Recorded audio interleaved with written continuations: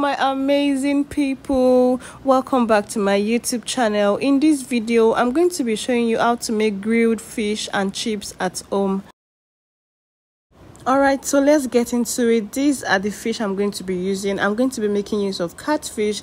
It has been cleaned properly, washed properly, and I seasoned it with some seasoning powder, some salt, and some fish seasoning. After I had seasoned it with those seasoning I mentioned earlier, I allowed it to rest for about 40 to 1 hour just to allow the seasoning penetrates into the fish very well so it can be tasty. Alright, so after seasoning and setting aside, we are going to now prep our pepper. So these are the pepper that I used of. I roasted them in my oven before I brought them out to blend. So I'm going to be listing everything in the caption for you to see. I used Rodo, Shombo, bell pepper, onion, and some garlic. And I proceeded to blend that together. So after blending together, I blended with it oil. Actually, I blended it with oil. So I'm just going to pour it into my pan and allow it to fry for some minutes. I rinsed the plate into it, then I proceeded to season with my spice. This is just masala, curry, and thyme. Then I also used chicken seasoning. If I have fish seasoning, you can go for that, but this was what I had at that time. So I also added some salt and I stirred everything together and I allowed that to fry for some minutes.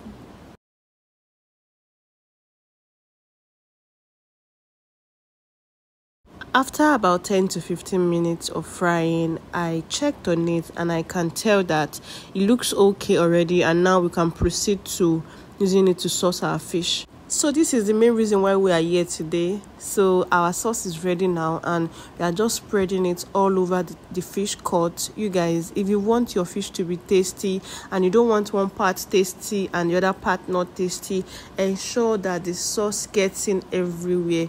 Like, use your hand to push it in. I don't know the right English to use. Just make sure you use your hand to rub it in properly into everywhere you can get your hands into.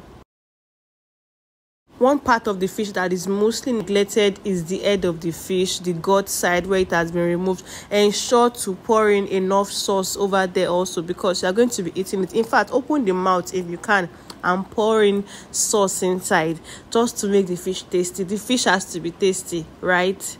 Yes, the fish has to be tasty. So we're just going to rub the sauce all over the fish, the head, the openings, and we are just going to proceed to wrap it with our foil paper. Then we are going to repeat the same process for the second fish as well. It's the same process as earlier. We spread the sauce all over the fish opening, the cut. We make sure to add the sauce everywhere. We make sure the sauce gets in everywhere properly. We do it, flip the fish over and do it for the other side. Flip it over again and still do the same thing. Sprinkle, pour in the sauce in the guts, in the head, in the mouth, everywhere. Just make sure that you add the sauce everywhere and mix it very well together with the fish.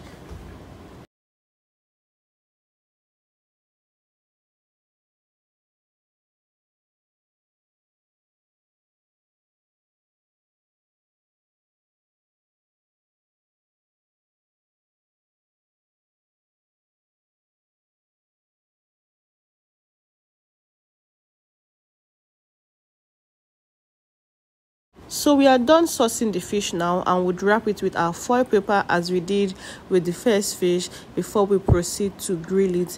So you guys, I'm not grilling in my oven. I'm going to be making use of this my grill pan. I've preheated it before I placed my fish on it, and I placed it carefully and I keep flipping it over. Like after 10 minutes, I flip them over just to ensure that all part of the fish gets done. So now my fish is done.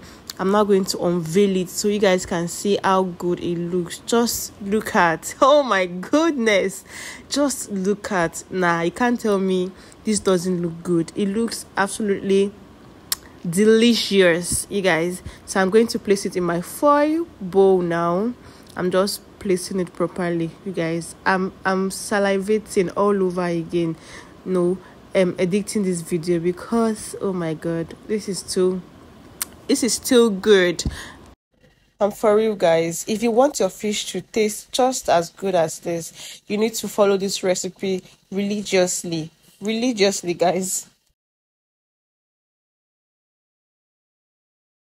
So after unveiling the second fish also, I'm also going to be placing it by the side of the first fish carefully. You guys just tell me how good that looks. Then I'm going to be putting my already fried potato chips. This is potato, not fries. And my sauce. That's my sauce, the leftover sauce from the one I used for the fish. I wanted to add it like that before, then I just decided to sprinkle it all over the fish.